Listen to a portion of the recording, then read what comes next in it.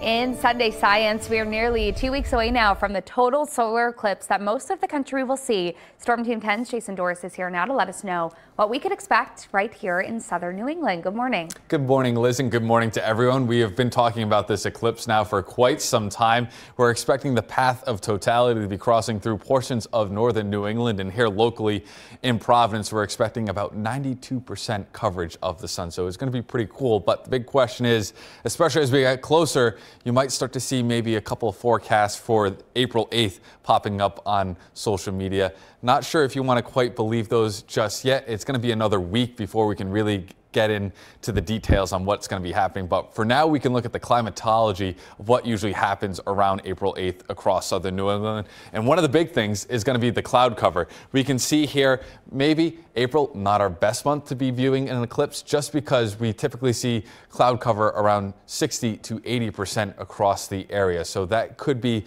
one of the limiting factors as we get closer to this event. But 2 out of our last 3 April 8s on 2023 and 2021 sunshine, but also taking a look at the last 10, we've had rain on 6 of the last 10. So as a whole, all the way back to 1905, it's about a 42% chance to see rain on that day and only about a 20 to 40% chance of sunshine.